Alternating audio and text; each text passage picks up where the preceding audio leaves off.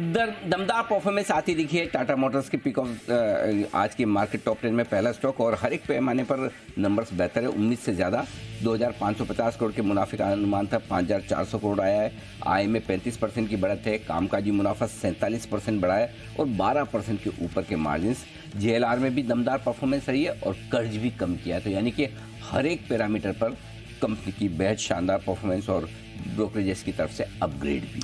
तगड़ा प्रदर्शन DLF का भी देखने को मिला है। यहाँ पर प्रॉफिट में देखें तो 41% की मजबूती देखने को मिली है। एबिटा मार्जिन हर फ्रंट पर तगड़ा प्रदर्शन तो आया ही है। ब्रोकरेजेस का भी भरोसा इसमें बढ़ा है, प्राइस टारगेट बढ़ाए हैं। CLSA ने खरीद की सलाह दी है, प्राइस टारगेट 458 से 540 कर दिया है। तो यहाँ पर भी हमने देखा है कि इन्होंने प्री सेल एस्टिमेट्स भी हैं, वो भी यहाँ पर वृद्धि कर दिए हैं और 21% के आसपास वित्त वर्ष 2025 के लिए प्री सेल एस्टिमेट्स बनते दिख रहे हैं। बेहद शानदार नतीजे आए हैं। HPCL के भी मुनाफा दमदार 18 गुना बढ़ता हुआ दिख रहा है और वो आया है 3222 करोड़ पर। तो हमारा अनुमान 2370 करोड़ का था। मार्जिन 4.5% के आसपास पहुंचते हुए दिखे, 3 गुना होते हुए, और GRM $14 के ऊपर के काफ़ी मजबूत कहे जाएगी। इसके साथ ही नजर IGL पर भी है। अगर इसके पीयर्स के मुकाबले देखें तो प्रदर्शन इतना अच्छा रहा नहीं है, ठीक ठाक नंबर्स रहे हैं, लेकिन स्ट्रीट एस्टिमेट से रहे हैं कमजोर। प्रॉफिट 330 करोड़ के आसपास करा है, हमारे एस्टिमेट से कुछ कम। रेवेन्यूज में गिरावट दिखी है, एबिटा 8.8% और मार्जिन पर नजर डाली जाए तो एस्टिमेट से ये भी रहा है कुछ फीका। ब्रोकरेज ने यहाँ पर प्राइस टारगेट्स कुछ बढ़ाए हैं और सबसे मजबूत टारगेट यहाँ जेफरीज का देखने को मिला है, जिन्होंने 560 का दिया नया टारगेट। मनापुरम फाइनेंस मिले जुले नतीजे और एक खबर ये भी कि इनके MD और CEO को ED से जो एसेट्स अटैचमेंट करने का था उससे 2 हफ्ते के लिए राहत भी मिली है, लेकिन मुनाफा 59% बढ़कर आया है, 415 करोड़। हमारा अनुमान भी 410 करोड़ का था। नेट इंटरेस्ट इनकम 1125 करोड़ पर रही है और एसेट अंडर मैनेजमेंट ये करीबन 17% बढ़ी है उम्मीद के मुताबिक। मैक्स फाइनेंस की अगर बात करें तो मिक्स सेट ऑफ नंबर्स दिखे, इंटरनल्स बेहतर रहे हैं, लेकिन प्रॉफिट्स में यहाँ पर कुछ स्लिपेज जरूर दिखा है। प्रॉफिट गिरा है, ऑलमोस्ट 64% की कमजोरी वहां दिखी। ग्रॉस रिटर्न प्रीमियम यहाँ पर 14.5% की वृद्धि देखने को मिली। VNB मार्जिन हैं, उनमें यहाँ वृद्धि दिखी है और AUMs पर नजर डाले 14% के पास वहां पर बढ़त दर्ज हुई है।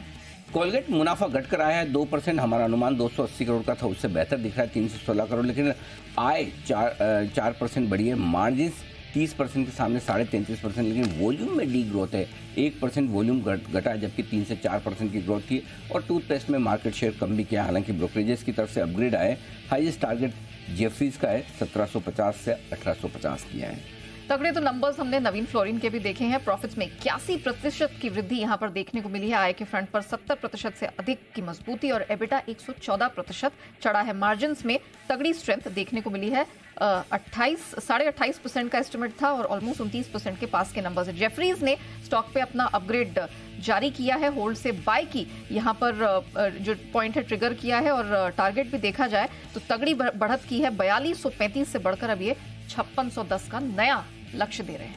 अदानी ग्रुप के शेयरों में ढेर सारी खबरें हैं। पहला तो एक अदानी हिंडनबर्ग मामले में सुप्रीम कोर्ट में आज सुनवाई होने वाली, जो सेबी ने 6 महीने का समय मांगा है, उस पर सुप्रीम कोर्ट विचार भी करेगा, हो सकता है फैसला भी दे दे। अदानी ग्रुप की 3 कंपनियां अदानी ट्रांसमिशन, टोटल गैस और अदानी ग्रीन 3 SM से बाहर हो रही है। वहीं अदानी एंटरप्राइजेज और अदानी ट्रांसमिशन QIP के जरिए 21,000 करोड़ रुपए जुटाने जा रहे हैं और अदानी ग्रीन एनर्जी की जो बैठक 13 मई को होने वाली थी, अब टलकर 24 मई को होगी और उसमें पूंजी जुटाने पर होगा विचार। Last but not the least, defence stocks आज हमारे रेडार पर रहने वाले हैं, चाहे वो मजगांव डॉक हो, HAL हो, BDL हो, सारे शिपयार्ड डिफेंस स्पेस पर रहने वाली है हमारी नज़र। और यहाँ पर हम देखेंगे कुछ अच्छे, आप कह सकते हैं, रक्षा मंत्रालय ने 928 आइटम्स की चौथी लिस्ट जारी की है, तो लगातार ये हमारे रेडार पर बने हुए हैं और रहेगी यहाँ पर नज़र।